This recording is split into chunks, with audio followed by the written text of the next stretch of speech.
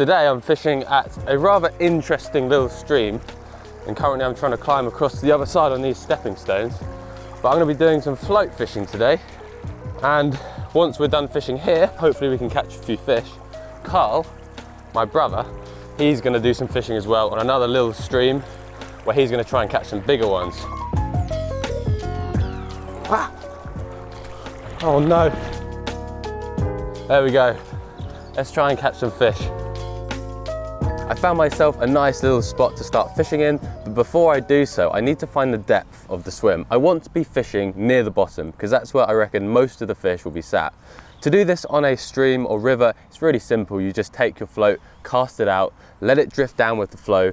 If the float pulls under, it means that your float is set too deep.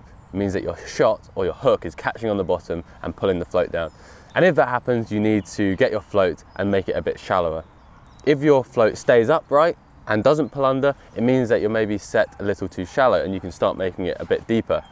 I like to be fishing just off the bottom. I don't want to be catching the bottom every cast. So I find when my float starts pulling under, then take my float, make it a little bit shallower, and then I know I'm fishing at the perfect depth. I'm going to start throwing in some maggots into the swim to hopefully draw those fish in and get confident. Should we get fishing? Yeah. So I'm going to take a maggot, a poor little maggot, and put him on the hook. Is that animal cruelty? They're so small, I doubt they have brains. They can't be big brains, they can't have a conscious mind like a human. I hope. Every time I start float fishing, my eyes start watering because I'm just staring at the float. Oh yes, we have got one. That didn't take long. Oh, it's a chub. It's a baby chub. This is actually my first fishing trip of the year, and my New Year's resolution is to catch a giant fish today. Can that be a New Year's resolution? I don't know. Oh no, I'm caught in a bush. Yeah, that's really not good. This will all be fine if I'm patient. 2,000 years later. Let's try again. And we got another one. What's it gonna be this time? Oh, it's a dace. It's almost quite hard to tell the difference between a small chub and a dace, but their mouths are slightly different and their tails are kind of got like a yellowy tint to them. And the anal fin. The anal fin is what, Carl? That's the main difference. Really? On a chub it's convex. On a dace it's concave. Oh, so it goes in rather than inwards on a chub and then outwards. Oh, wow. Inwards on a dace, outwards on a chub. Oh, getting some good ID tips from Carl. You wrote a book about it, didn't you? Yeah, as I should know. What's it called, Carl? Simple Fishing Guidebook? Yeah, something like that. Available on our website now. Let's get you back, Mr. Dace. With every single cast, I try to put a pinch of bait out. Because if you think about it, those maggots are going to be drifting down. And if I can put my hook bait within them, then it's going to look so natural to the fish. They won't even know that I'm here. So we'll do it again. We'll throw some bait in, and then put my hook bait in with them, and that's all going to be drifting down together. Well, it didn't work, but it will this time. I had a few bites in this first spot, and then it started to slow up. Didn't catch anything for a while, and then I caught this perch just now. So I think I'm going to move spot and try somewhere else. But look at that, beautiful. I love perch. They are stunning.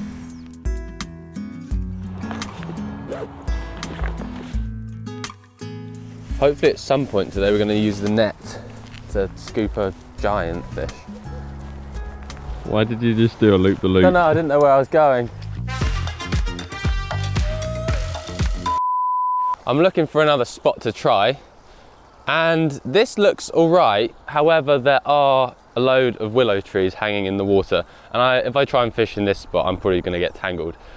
I'm looking for somewhere which is relatively straight with good depth. When you're float fishing, you want a nice long run to run the float down, and you also don't want loads of trees where you're going to get snagged. So I'm going to keep walking around and try and find somewhere else to fish. I think this is the spot. I can run my float the whole way down there around that corner, and it looks pretty deep as well. I do love fishing on flowing water. It's really intriguing watching the float like float down. And it's even better when the float goes under, which it didn't do. Maybe the fish need more enticing. Oh, yeah, second try, and we have one. Another dace, small, but very beautiful. I hope you catch some big ones later, Carl, because I'm not doing a good job of catching the beast.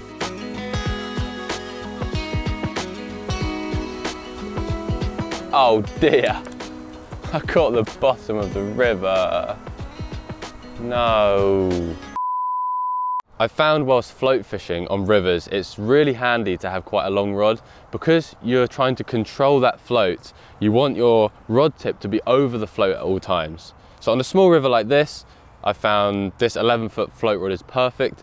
If you're fishing a larger river, then a rod up to 13 or 14 foot would be even more handy. I've got a small reel on here with, I think this is 5-pound line, but I have got a 2-pound hook link. And it's important to have a lighter hook link than your main line because it's very easy to get snagged. And when you snag up, you only want that little bit at the end to break because that happened to me earlier. And it would have been really annoying if I had to retie the whole lot. I've got a little pouch here with some spares. Like I say, you sometimes snap your line and you need some spares. I've got some spare shot and hook links. Basically just spares of everything. So if anything goes wrong, I can retie. I'm going to keep loose feeding these maggots and hopefully we can pull a slightly bigger one out of this spot. Because the main flow in this swim is really close in to me, I can just drop this rig just there and it just floats down nicely. I then open the bail arm of the reel and just use my finger just to start and stop letting line off. If it's going a bit fast, I can always touch my finger on the spool and hold it back. And then when I want to let it go down fully, I just let my hand off and let it run down. Oh, on cue, we've got a fish. I'm gonna lift him. Ooh, nice. Look at that, another dace. It's bigger than the other dace. Beautiful. Let's try and do the same again. Float fishing definitely involves a little bit more concentration than feeder fishing or when you're ledgering. Because you've got to always keep an eye on that float and like control it the whole time, trying to make sure it doesn't drift into any snags or drift out of the flow. It's an art form and one that I definitely haven't mastered yet, but today I'm working on my skills. See that magpie? One for sorrow, two for joy. Or is it one for joy, two for sorrow? I don't know. They are curious animals, aren't they? They're always looking for something. Apparently they find gold occasionally. Ooh, that is a very small fish. Can you see it from over there? It's tiny. It's a babby. Back when I started float fishing, whenever I had a bite, I'd always close the bail arm and then strike. But I realised that is actually very ineffective and there's a better way of doing it. So what you do is you let the float go down, and if you have a bite, you simply just touch your finger on the spool. That means no line can come out. Then you make the strike. If you miss the bite, you simply let your finger off and let it go back down, and you resume with your trot down the swim. If you have a fish, you then just close the bail arm and then bring in the fish. It's something which sounds very small and boring, but actually it's really, when I learnt that, it made me a better float fisherman because it really does help. Let's see if we can show you exactly what I mean. Like that, and then you close the bail arm and then you bring the fish. Just like that. And another. It's a really good idea to try lots of different spots, especially when you're on such a small stream. If a spot dries up and you stop getting bites, just move somewhere else. And this is probably the last spot I'm going to try on this particular river. It's not ideal because it's a very short run and then it quickly bends around to the other side, but I'll give it a go anyway. I reckon this is where the monster lives.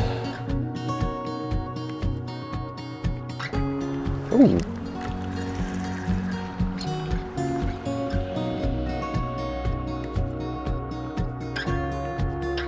Oh yes, that was instant. No way, this feels quite big. What could this be? Oh goodness, it's going upstream. No, what? This is big, Carl. You better be capturing all this on film. This is a lot bigger than anything else we've had today. It's a chub. This is so much bigger than all those other fish put together. Let's see if we can get it in the net. Come here. Yes. There we go. Biggest fish of the day. I was not expecting that. It fought so hard. It was swimming so fast upstream. I think I'll give it one more drop in this swim before we get moving on to another spot. This is where you got hypothermia, Carl.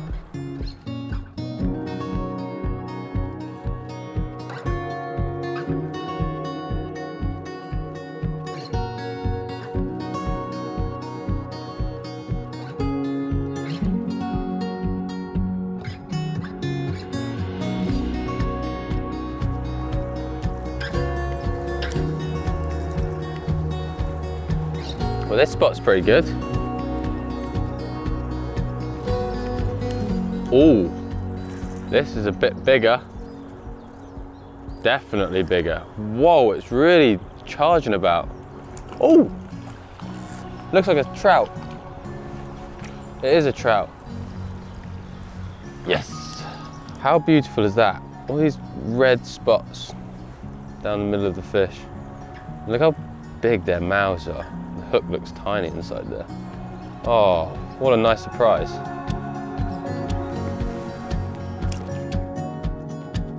About half an hour has passed since you saw us last, and I am the other one.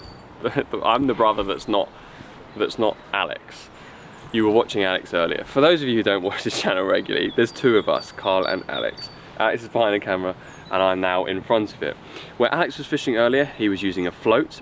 I've come to one of my favourite little streams and I'm going to use the feeder. So we'll cover some tactics and stuff, how to get the best out of your feeder fishing. But hopefully I can catch something bigger than what Alex caught this morning. My maggot feeder rig consists of obviously a maggot feeder that slides on the line. I've threaded that onto my main line. Then there is a speed bead. This is basically a quick chain swivel with a protective bead over the top of it. That means that it stops the feeder as it slides down, but also it allows me to loop on and off hook length.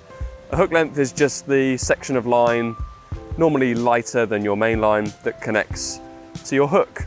On the end, there's a size 18 hook, which is quite small, but I'm aiming for, you know, a mixture of species today, and I'm just gonna fish with 1 or 2 maggots on the hook. So a size 18 is perfect. One tip that I'll give you when maggot feeder fishing is put your hook bait on first. Once that is hooked, it's gonna stay there. It's not gonna go anywhere. And then you can fill up your maggot feeder.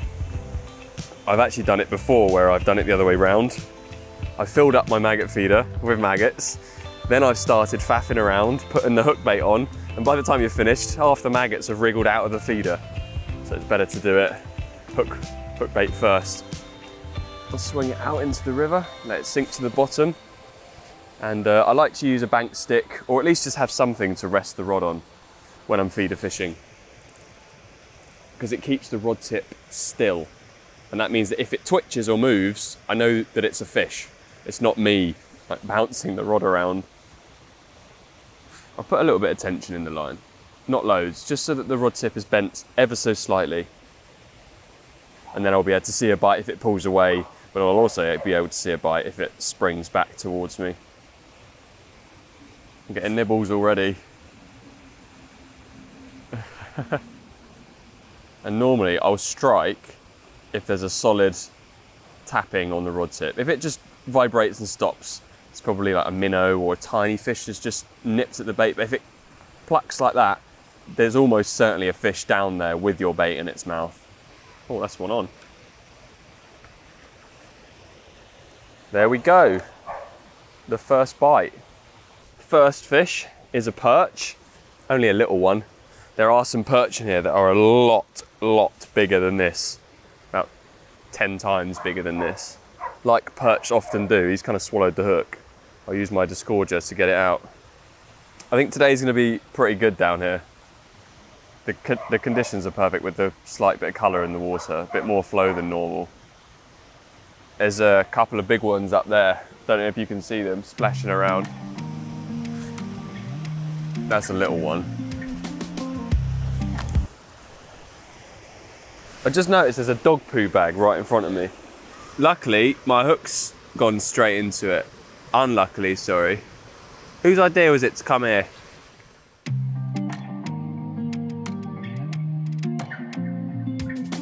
Every cast, there's a fish.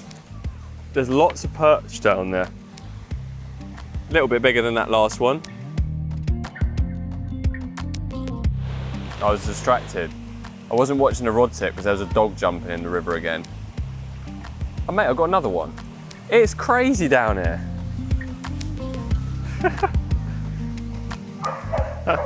Mad. I think one of the biggest things I've learned about feeder fishing, especially maggot feeder, is that if you haven't had any bites in a while, it's worth just recasting. Yeah, you might not have had any bites, but I tend to find regular recasting really important because the point of the maggot feeder is to be feeding the swim pretty much at all times.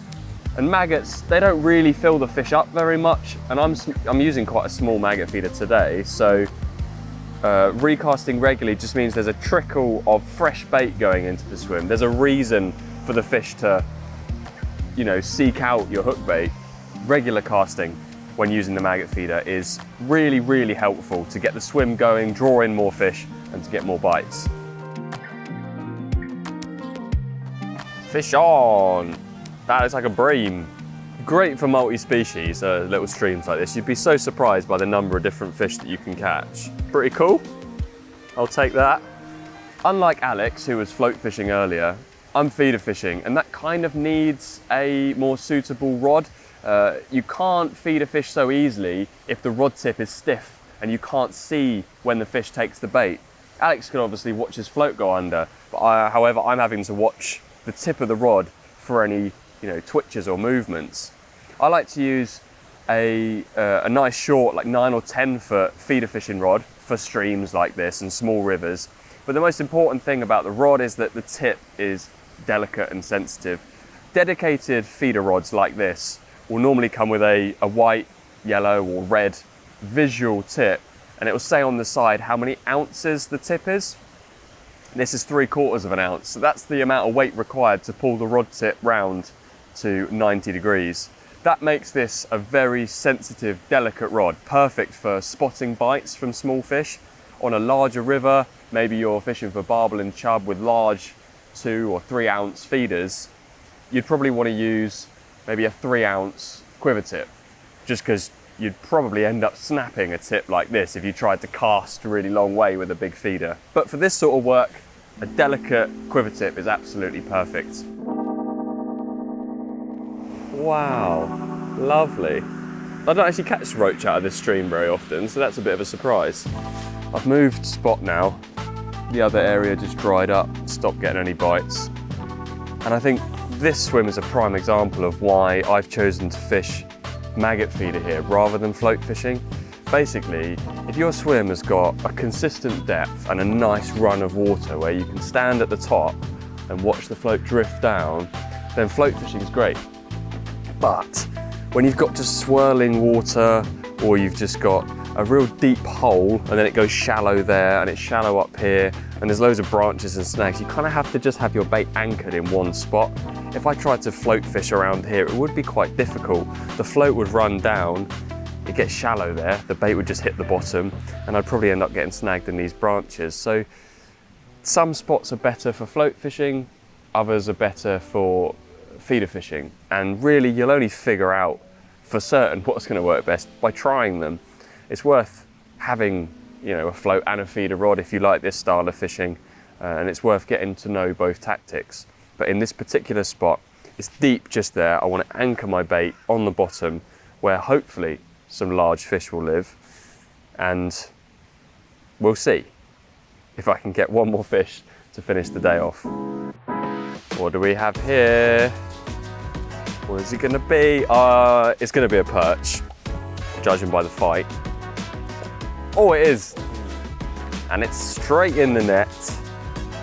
Cool, that's a good result. That's what we were after. It's challenging conditions today. Most larger rivers were completely flooded and unfishable, but the little streams produced us a range of species on the float and maggot feeder.